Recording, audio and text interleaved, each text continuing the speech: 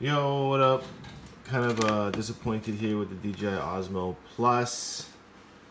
See, it works and turns on and everything, but I can't for the life of me get it to connect back to my phone. The very first day I bought it, it worked, got it going, but second day it just keeps going to this blank screen now every time I try to log in. So I'm on 5 gigahertz. I'm connected to the Wi-Fi.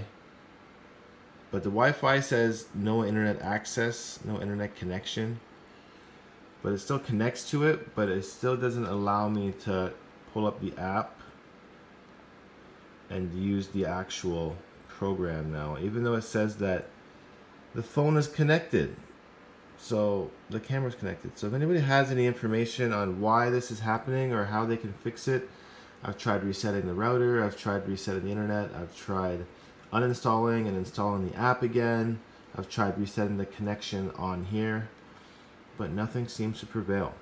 So if anybody has any information at all, please let me know down below. Peace.